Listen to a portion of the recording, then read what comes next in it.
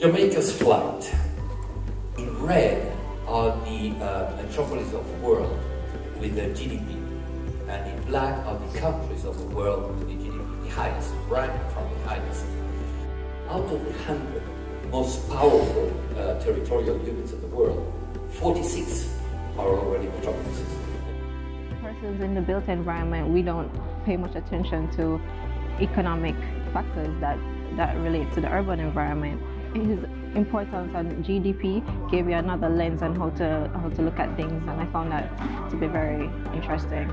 Interesting because of the perspective that I have from working at the Urban Development Corporation, because some of the ideas expressed are some that the Urban Development Corporation over the years they've been endeavoring to sort of push that into urban development and carry those ideas through. One that stood out especially was the transit-oriented development.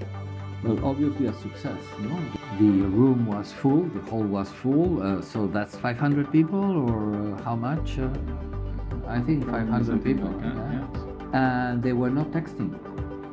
They were listening.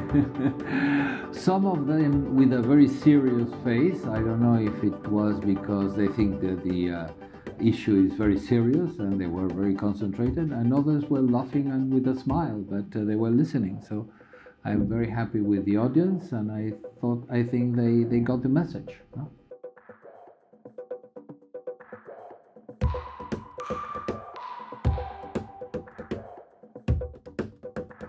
The private sector will be inspired to consider the importance of the subject, and the public sector will see value in it, and that we can.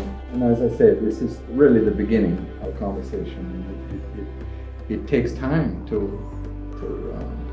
develop the ideas and get what's the phrase used, collective intelligence going.